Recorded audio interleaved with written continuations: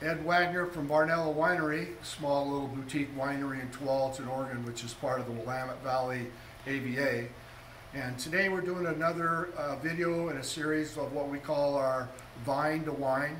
Today's probably the most exciting day in a winemaker's journey through his winemaking. Today we're going to finish off our wine today. We're going to bottle it, we're going to cork it, foil it, and label it, and have it ready for sale.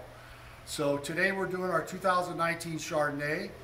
This Chardonnay was aged in stainless, and 2 weeks ago I filtered all of the Chardonnay in a 0.5 micron filter assembly, and I like to see the Chardonnay to make sure it's nice and clear, that we don't have any heat or cold stabilization issues.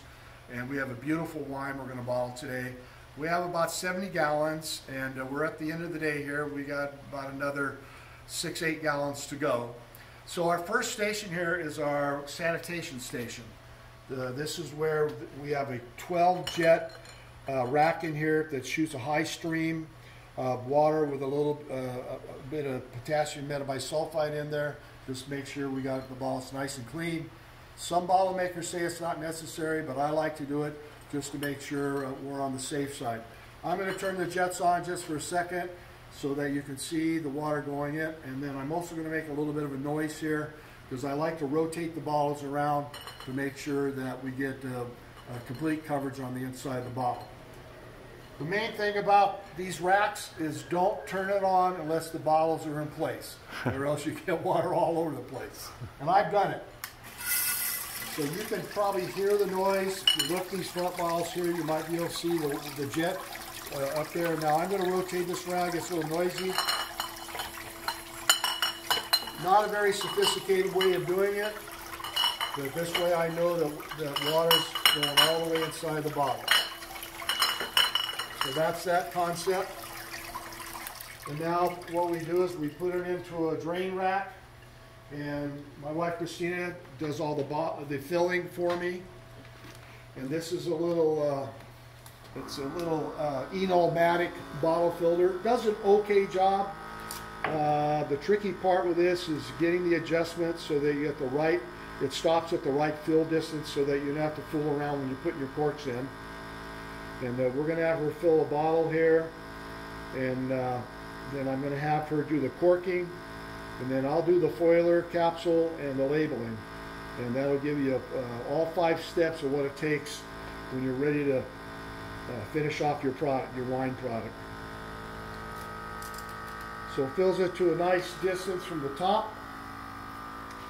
We've got a nice Barnella cork with the nice little barn logo on there. And I want to make a comment about your corker. Make sure your corker's guides are lined correctly. If you're getting shave of cork off, or if the cork's deformed, your guides internally are not aligned correctly, stop and figure it out. So now, once the bottles are corked, and you can see I'm way behind here today, we go to a foiler. And what that is there's 2 types of capsules. A capsule that needs to be, the rollers need to, slips on, and it goes through this roller machine that collapses the polycarbonate or the tin capsule. If you have PVC capsules, those are for heat shrinking. For this nice Chardonnay, we're using a polycarbonate capsule. It's a very simple process. You just go down on it, and you get a nice tight fit around the top of your bottle. I'm going to do a couple because I want you to be able to see the label machine operate. For my nice Pinot Noir Reserve, we use tin capsules. They're the most expensive ones. We'll do one more here, and then we'll label this.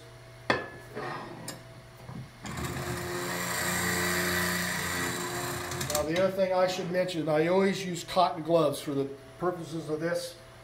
My hands are bare, but the main thing is once you start touching the bottles, you don't want your oily fingerprints all over the bottles. So we're going to rotate around here. Now we're setting up. This is a Primera AP362. which is a two-label labeler machine. And this is the foot pedal. I prefer to use it with my hands. It's more controllable. But one thing I found about this machine, it does a beautiful job, but you can't let the free foil, which is left over, wrap around itself. So the way I do this, I kind of hold it, push the button, make sure that stays there, and that quickly we have a two-label application to our bottle. Now, we used to sit here for hours at a time putting labels on by hand, and we got to the point that it just made sense for us to go ahead and get a little label machine here. It does a great job.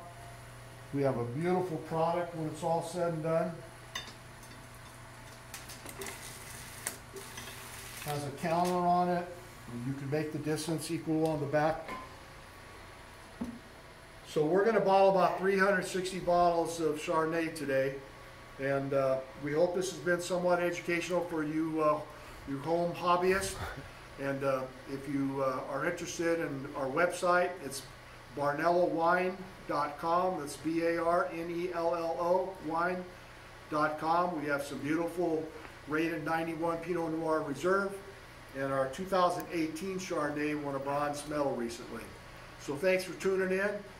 If you are interested in other videos that we have online, you can go to our website, and we appreciate you viewing in today. Thanks, and we'll see you next time.